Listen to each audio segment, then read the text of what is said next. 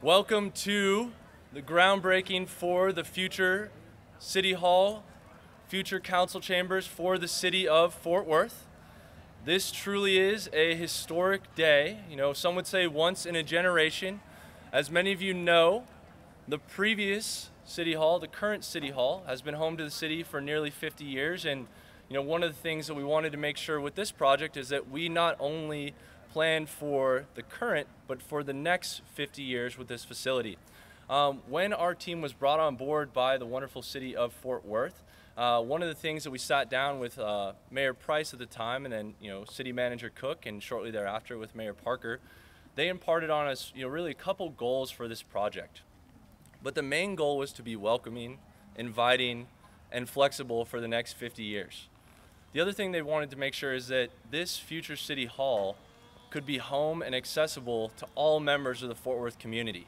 And so you'll see kind of throughout the designs, see that a number of things we put together is targeted at being as welcoming and accessible to everyone in the community as possible. You know, there's been a number of people that have helped this project come together. We have wonderful partners at the Lindbeck Group who've done so much to help make this day happen. The Boca Powell and Brinkley Sargent Wigginton team, that our architect team, has been incredible throughout this project. There are quite literally a million sub-consultants that have helped with everything, as you can imagine, from interiors, exteriors, security, technology, wayfinding, and beyond. I'd also like to thank the city of Fort Worth and all the incredible people that have helped to date. There's been so many people that have helped throughout the city. This project quite literally encompasses every department in the city, and so every department has had a really wonderful part in this journey. There's also been so many wonderful people in the community that have helped throughout this project. When we first started, we went to the folks at Downtown Fort Worth Inc. We went to a number of the chambers of commerce, a number of the groups within the city, and asked them simply, what do you want in this future building? And we got so many wonderful pieces of feedback back from the teams. Really wanting to be focusing on equity, on availability, and overall accessibility to the tower. I'd also like to really thank the group from I'm Home Coffee for coming out this morning. I know it's early, I appreciate everyone being here, but I think they've done a wonderful job, really great local group. I also really want to give a shout out to our library staff at City of Fort Worth. All of the wonderful hard hats you see on both sides here was coordinated by the library. They're all decorated from each of the 17 libraries within the City of Fort Worth, and all of the designs on the helmets came from kids at those libraries. So after the ceremony, I'd love for you to walk up and check them out, but there is, the sheets that were sent in by the kids with the designs and then completed by the library. All of the music that you've heard here this morning is also from the Amplify 817 playlist that the library has coordinated. So I hope the message you're hearing today is this is very much a Fort Worth-centric event from top to bottom, everything that's happened, to bring this all together. So I don't want to make this a very long component. I want to make sure we get through this today. We have some really exciting things inside, and we have the wonderful helmets. We want to get to the groundbreaking. But I mostly want to thank all of you for being here today, because that means that what we're doing on this project is resonating with the community, and that this will be the future home of not only the staff of the City of Fort Worth, but all of you that are here today. So with that, I'm going to turn it over to City Manager David Cook to give a few remarks about the project. Thank you, Tanyan. I think I got to make some comments when we had some type of ceremony, remember, inside. And I got to share with you that sometimes you just get lucky, right?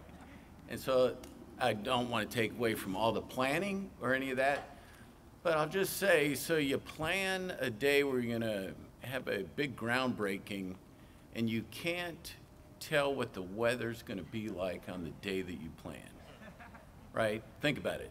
Sometimes you just get lucky. And it's a beautiful day. It's great to see everybody here.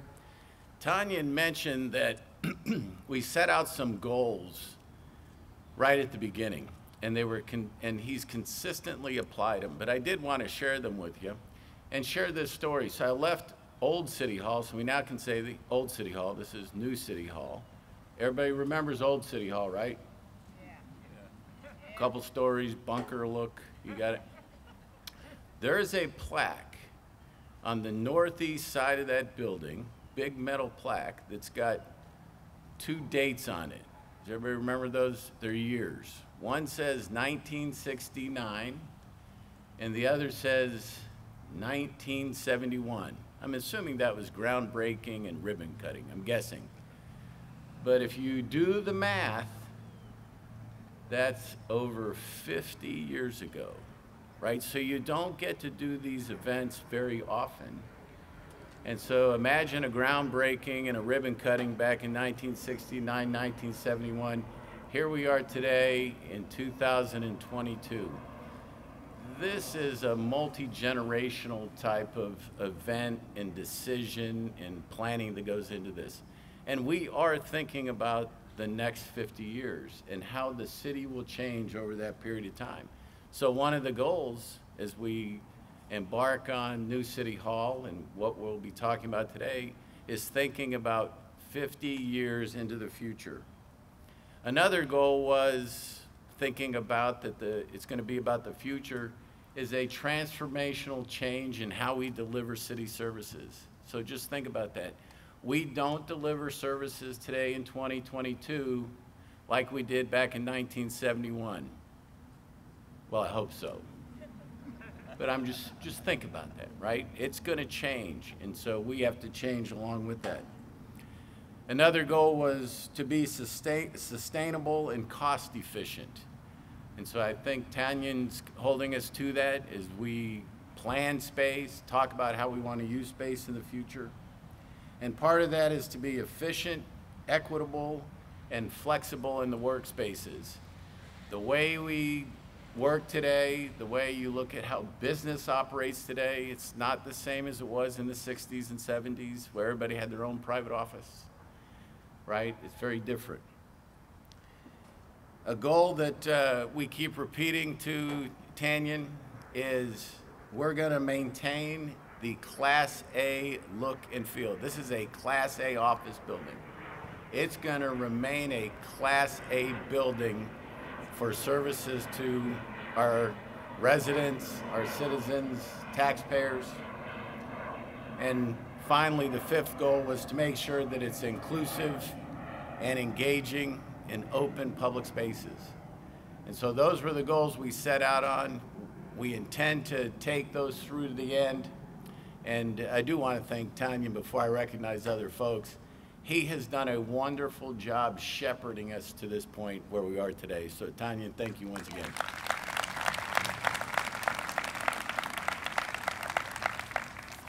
Now this is the part I'll try to be quick because there's so many people to thank, but I did want to thank, I see former employee Jay Chapa. Right? Jay, stand up. Jay led this effort right from the beginning. It was November of 2020, I think, when we had the opportunity to come take a look at it. Another guy I want to recognize is Steve Cook. Where's Steve? Way in the back, he's over property management. Some of you know that we had another plan to eventually build a new city hall. It was going to take multiple years and multiple hundreds of millions of dollars and moving a lot of different pieces. We brought Steve over here in November of 2020, and if you know Steve and you know his demeanor, when I tell you he was giddy, I mean, Steve was giddy about this building and the idea that we could occupy this as the new city hall. So the new Steve is giddy Steve Cook. So, and then I want to recognize Dana Bergdahl. Dana's carrying the ball. And there's a big team effort. So everybody who's on Dana's team, raise your hand so we can recognize you as part of the new City Hall planning team.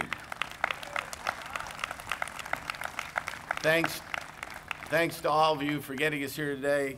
Now I have the pleasure of bringing up Mayor Maddie Parker, who gets to lead us through today's groundbreaking and soon the ribbon cutting. Mayor, come on up.